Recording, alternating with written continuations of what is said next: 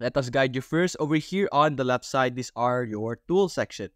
You have the option to add an image over your output. Now, right now, what I'm trying to do is I'm going to be erasing different brushes that I have already done, which is this one over here. And you can notice that the more things I change, the more the right side will also change. Now, the right side is the output side of our Leonardo real-time canvas over here. And on the left side, of course, this is where you will be able to change this is where you will be able to draw. Going back here on the left side, you have the brush option over here. Having a brush will allow you to draw whatever you want, whether any shape or whatever form you want. And it will appear over here on the right side. Of course, if you put random shapes, it's going to be a confusing output, and the AI will still try to create an output based on the design that you have just created. Continuing over here on the left side, you can control the color that you want. So right now, I'm choosing yellow. So it will be utilizing that. So depending on your prompt, depending on your output, using colors will greatly help the AI's generation. So if you drew a blue color or a blue colored brush and the topic is, let's say, water, of course it's going to recognize that blue as water. But if you said the prompt is an island surrounded by water, now the color will matter because you will be able to separate two elements from each other. Like you could separate the water and the land, which I will try and show you guys later.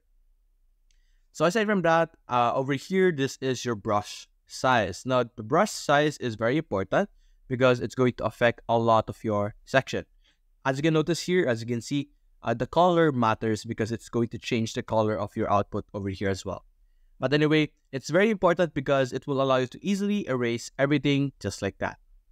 And now let's start from the scratch. If you made a mistake, you simply click on undo as well, or you could also clear canvas just like this. If you don't want to delete manually, you could do that. Now let's start with creating our very simple prompt. Over here below, by the way, this is where you will be able to put the prompt, which would allow Leonardo to figure out what type of output you want to produce. Now, I typed moon over here. That's why any output that we were producing earlier were being produced with a moon. So let me draw something here. The output, there we go, will be a moon. So let's restart again. And this time, let's think of a topic. So let's say I would like to draw an island like what I was explaining earlier. So simply type island. There we go. And now there's an output over here, but let's clear our canvas so that there's no output yet. There we go. So let's go with the water first. There we go. And let's brush around the area or the area that we want to have water in. Let me adjust our brush over here so it's a bit bigger and easier to paint. There we go. We have our water over here. Now, as you can see, it will automatically recognize the blue section as the water. And the output is really great as well. It's not very pixelated. It's not a random element. It's a very well thought of output. So let's add our land over here. Instead of it being in the middle, I would like it to be on the right side. It's like this. And there we go. It will move to the right because now I indicated where I would like the land to be. So let's increase it a bit. There we go. Let's make it a bit, or let's make this into a beach. And there we go, as you can see. I could also add other elements.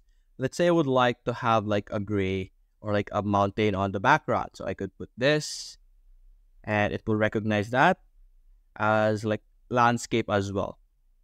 But of course, it's not always going to be perfect. This output or this feature is currently in beta, and the output that we are getting right now is extremely amazing despite it being in early access. So that's a good thing as well.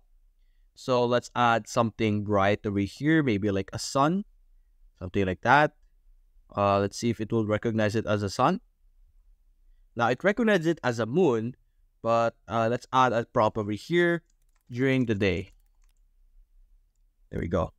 Now it's still not doing that, but I guess. What we could do also is that we could select over here, which would allow us to select a specific element that we have added, just like this one, and then we could move it around, just like this. And of course, everything is going to affect each other, as you can see here. Now it became like an asteroid, If I put it on top, it's going to be like clouds over here, all of those stuff. Now, depending on how you use it, it's going to be a very useful feature. So let me get a bright color over here. Let me try something out. So over here, let's increase this. Let's remove this elements over here. There we go. Then let's brush this as a bright section. And there we go. Now, it recognized the sky over here, but now all of this black section over here will be recognized as a wall. So we could fill this up just like this, so that there is the wall. And now there we go. It now recognizes it as a daylight, as you can see here, which is really amazing. So we could now add our sun here, hopefully, but I guess it's not going to perfectly get our option. So over here, you can notice that there is also creativity strike over here. So the higher this is or the lower it is, the more creative it is. But as you can see here, I lowered it, so the creativity is significantly less. So it looks much realistic now. It looks very plain. But the higher it is, the more freedom the AI will have. So the output will, of course, change.